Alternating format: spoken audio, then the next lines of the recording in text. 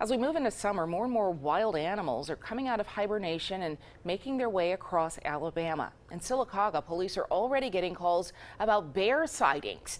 CBS 42 News reporter Hillary Simon spoke to a conservation officer, and Hillary, he says these bear sightings are no cause for alarm.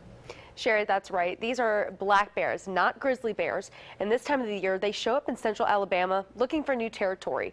And it looks like they made it to Sylacauga. From late spring to early summer, young male black bears appear in central Alabama, as seen in this video from past years. And I said, man, that's a big dog, you know. But then as I looked at it again, I said, man, that ain't no dog, that's a bear.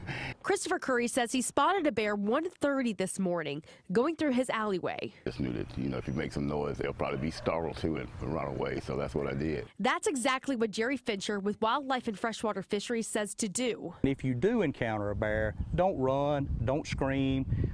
Slowly raise your arms above your head, make yourself appear bigger than you actually are. Walk backwards away or in the opposite direction the way the bear is going, real slowly, and speak in a low, even tone. Don't scream at the bear or startle him. But the worst thing you could do is run. Don't do that. He'll go on his way.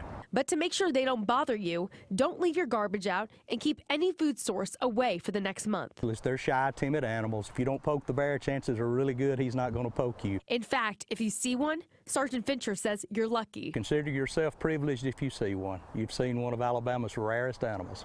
It wasn't financially lucky. It was, I guess it was just like a luck of an eye or something. It wasn't just luck. I guess it was luck if you don't see them that much.